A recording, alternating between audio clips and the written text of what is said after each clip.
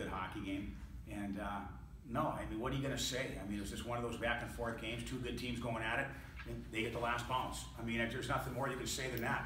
Our guys did everything they had to do to win that game. We had our chances throughout the 4 periods.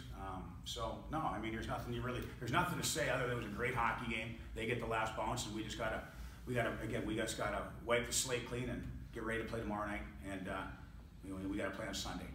They have a great team. We just got to keep working, doing what we're doing. Obviously, Bitts made some great saves too. It went both ways in overtime. I think Leo had a great chance.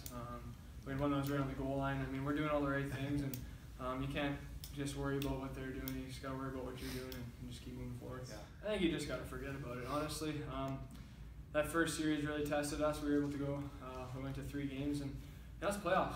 Things are going to go your way sometimes. Things aren't going to go your way other times, and that's why there's 3 games. So we're just going to keep working and doing what we can and bring our best effort out tomorrow.